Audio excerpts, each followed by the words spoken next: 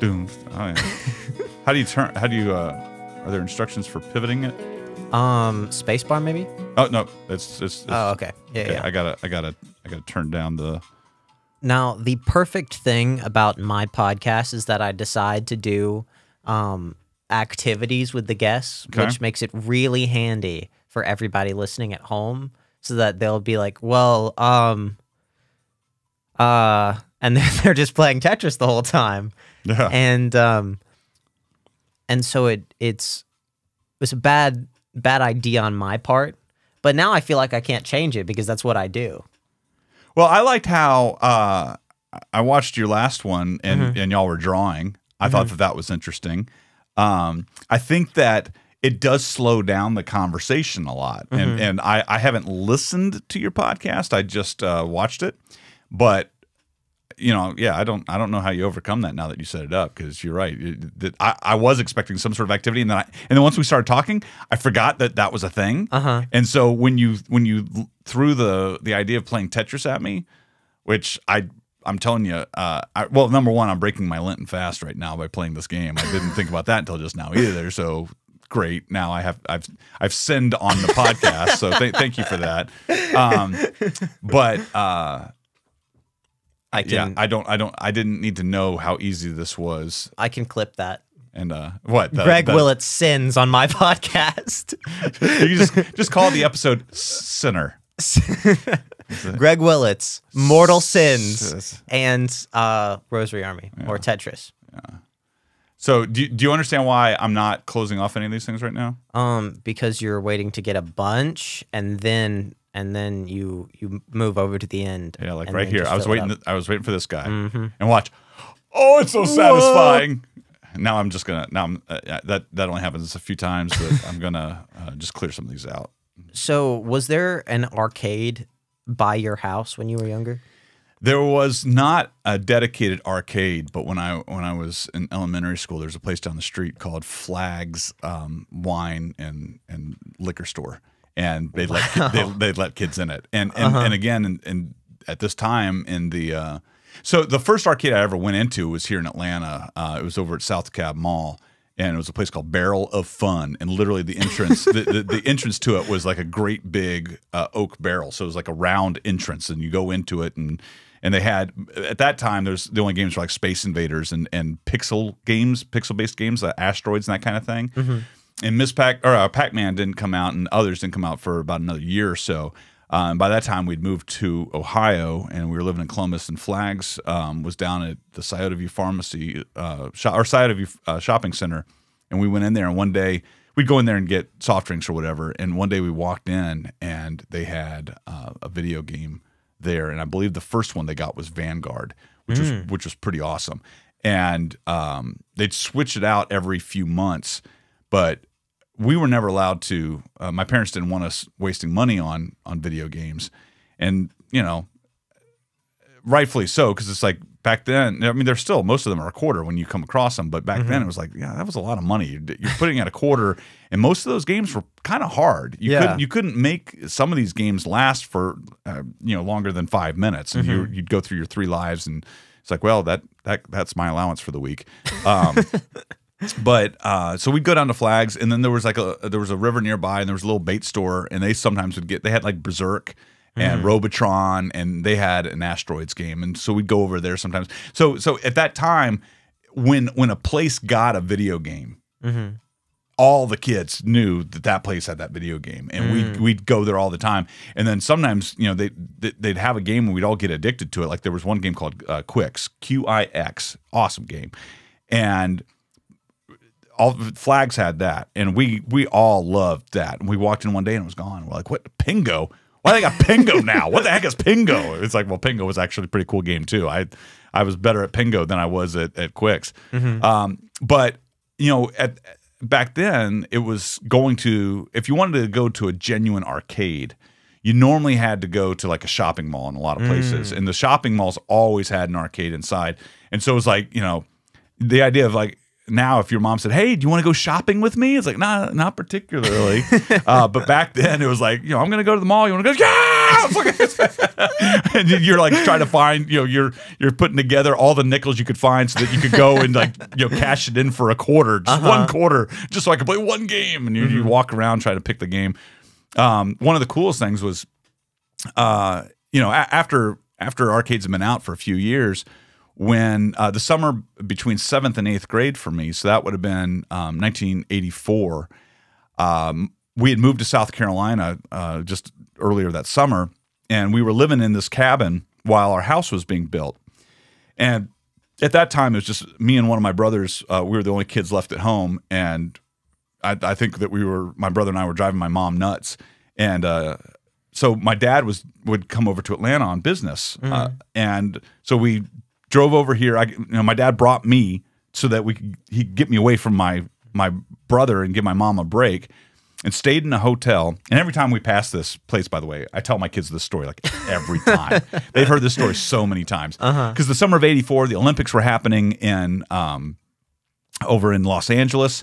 McDonald's had an amazing promotion where every time you went to McDonald's and you'd buy buy anything, they'd give you these little cards, the scratch-off cards, and you'd scratch it off, and it would have the name of an event, an Olympic event, and the date on it. And if the United States team scored gold in that event, that card would be worth a Big Mac. And if they scored a silver, it was worth fries. And if they scored a bronze, you got a drink. And my dad and I are staying at a hotel, and we're basically getting like the McGriddle meal every breakfast, like the hotcakes and sausage from McDonald's. And he'd come back to the hotel with a couple of cards. I mean, I literally had a stack of cards. So I'm staying in this hotel a lot that summer with him. And then right around that hotel, there was an amazing arcade at the time, just a little square cinder block building that they just a strong wind probably could have knocked this thing over, but I discovered this place. It's like didn't even have really a good sign. It's like just people just knew it was there, and I walked in, and you could get 10 tokens for $1. Normally, it's like you get 4. Yeah. You get 10 tokens for $1. I'm like, so every day, my dad would go get the breakfast. We'd eat. He'd leave, go work. I'd hang around the hotel. I might go swimming. I'd read. That arcade opened up at 11. Go in, cash in $1, play my games, my 10 games, and then I'd walk over to that McDonald's with whatever tickets I had, and I'd trade it in and get my lunch, and then they'd give me more tickets. It's like I'd use my tickets, they'd give me more tickets, and that's how I kept getting more and more of them. So anyway, that arcade was probably the best arcade just because of the $10 deal. I'm gonna sneeze. That never happens when I record. It must be a Barron thing. Yeah, because your parents sneeze all the time. Is. My mom has the most earth-shattering sneezes. Like, I swear you can hear it. It's like a gunshot. Now, if I was your dad, what would I have done just now when I sneezed? You would have done it 12 more times. There you go, Mac. Your son knows you well. You know, I see a lot of Tommy's mannerisms in you. Really? Yeah. Really? Yeah. Like some of the ways he talks and some of the phrases or like body language he uses. That's funny. Yeah. Don't tell him that because then he'll stop doing it. He probably would be horrified to hear you say that. I don't know if he would find that as a compliment or not. Have you noticed any of that, like you copying your dad's mannerisms? Yeah. Yeah. Well, I don't know if it's a mannerism as much as it is it's a vocal tone. Like surprise when something funny or surprising happens. Really? It's like that comes out and I'll go, that sounds just like my dad. Like, and some of it also, because you do this, it's like you notice things that your parents do, right? And then you start joking about it.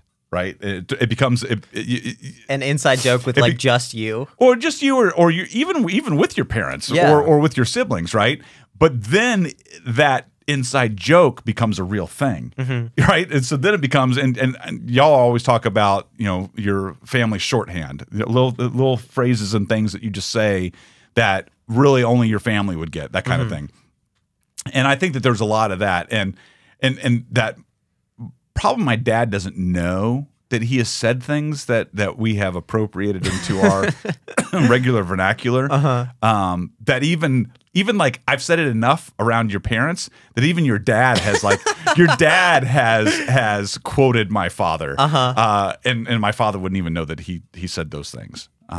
So my dad. It's a joke in our family that my dad sighs when he's.